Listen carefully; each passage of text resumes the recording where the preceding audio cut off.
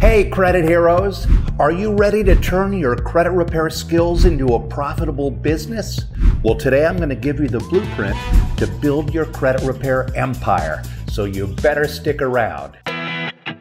My name is Daniel Rosen, and welcome to Credit Repair Business Secrets.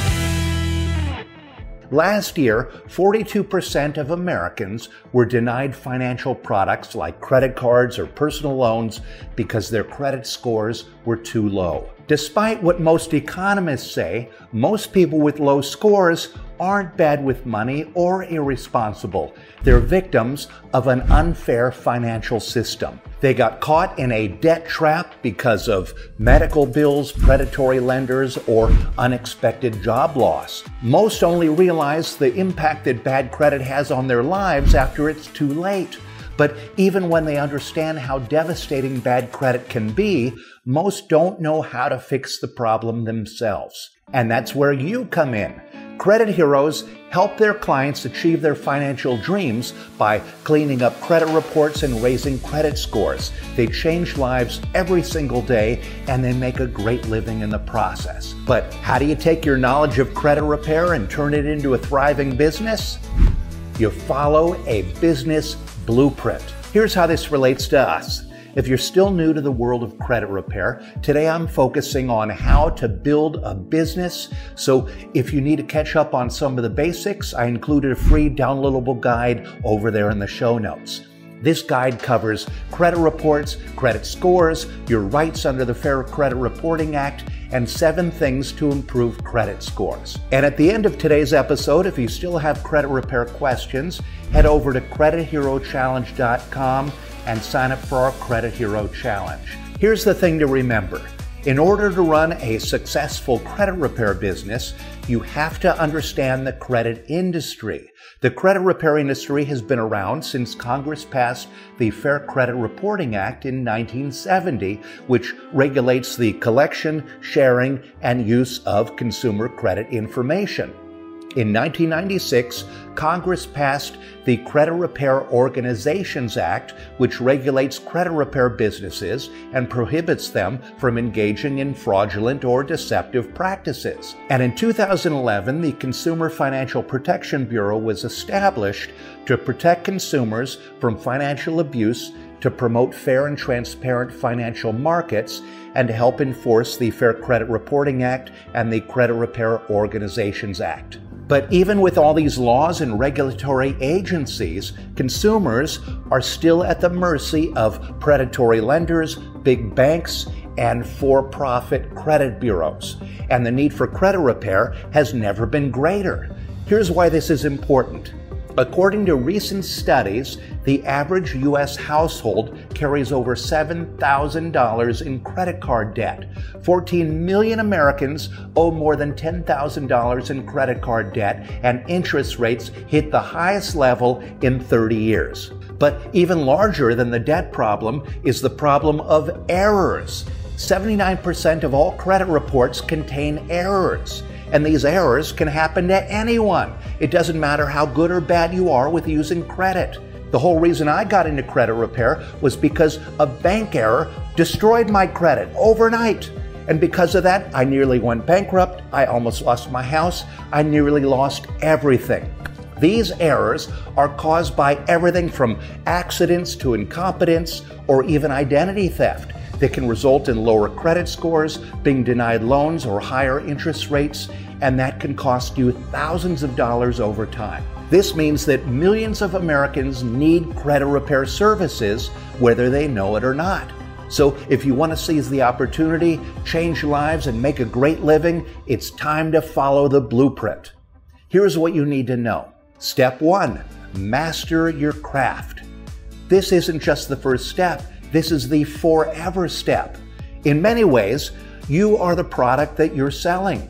People are hiring you because they believe that you can guide them through very personal financial issues and deliver results. So commit to educating yourself. With the right training and software, credit repair is a relatively simple process. But running a business isn't, and there are always new things to learn. Successful entrepreneurs take courses, read books, listen to podcasts, they attend conferences and workshops and training programs to improve their skills and to get better results for their clients. At Credit Repair Cloud, we provide everything that I just mentioned and more. But even if you find your tools and instructions elsewhere, remember, you are the foundation of your business. So master your craft. Step 2. Review the laws in your state. Credit repair businesses are regulated by both federal and state laws. CROA, the Credit Repair Organizations Act, is a federal law that includes stipulations that will influence how you structure and operate your business. For example, under CROA, credit repair businesses must provide clients with a written contract that their clients must sign. Also, credit repair businesses cannot charge for services in advance. They can only charge for work that's been completed. In addition to CROA, each state has different laws governing licenses, registration, and security bond requirements for credit repair businesses. To review the legal requirements in your state, you can go to creditrepaircloud.com/all-states. Step 3. Create a business plan. A business plan is a map to success where you strategize, organize, and set measurable goals in finance, sales, marketing, and operations. But how do you create a business plan? You do it by answering every business-related question that you can think of. Questions like, what services do I offer? Who are my target clients? What size is my market? Who are my competitors? How many clients do I need to be profitable? This is a massive research and brainstorming session where you outline your entire vision. So the more questions you ask yourself, the more prepared and confident you'll be to run your business. Step 4. Choose your name. Now that the plan is in place, it's time to take action and choose a name. The name should reflect your personality and should convey confidence. It should be clear, memorable, and professional. When you have a name you like, visit the website of the U.S. Patent and Trademark Office at uspto.gov to make sure that it's available for registration and check the availability of related domain names. Step 5. Choose a business structure. Some of the most common forms of credit repair businesses are sole proprietorships, general partnerships, limited liability companies, and S corporations. Each type has pros and cons. Sole proprietorships and general partnerships don't have limited liability protection, but they're the simplest to set up and least expensive to run. Alternatively, S corporation is the most complicated and expensive to set up and run, but they have limited liability protection. So review each business type and select one that makes the most sense for your circumstances. Step 6. Register your business. After you decide on the name and structure of your business, it's time to register it. So check with your state and county government to see the local regulations for operating a credit repair business. Register for any licenses and permits that they require and secure liability insurance if necessary. The fees associated with these licenses and permits are generally reasonable. And when this step is complete, you will officially own a business. Well done. Step 7. Sign up for an EIN. An employer identification number is considered the social security number of your business.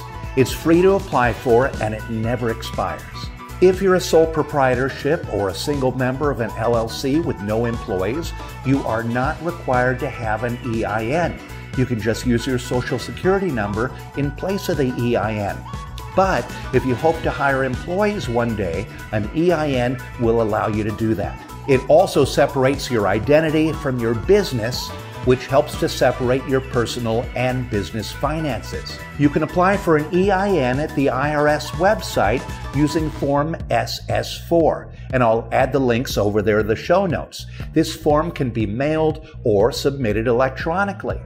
And once your application is validated, your EIN is assigned immediately. When you get your EIN, you'll need to choose your tax year. This determines your tax cycle. The taxes you pay are determined by your business structure. Step 8. Open a business account. Opening a business account is pretty simple, and it's similar to opening a personal account. Most banks offer business accounts, so shop around to find the best rates and terms that work for your needs. For your bank meeting, bring in your EIN or your Social Security number, your articles of incorporation, and any legal documents, and open the account. This is another way to keep your business and personal finances separate. Step 9. Develop your marketing strategy. Before you market your business, you need to develop a strategy. This strategy should be flexible. It should include a plan for a strong online presence, networking opportunities, and free, near free, or paid ads.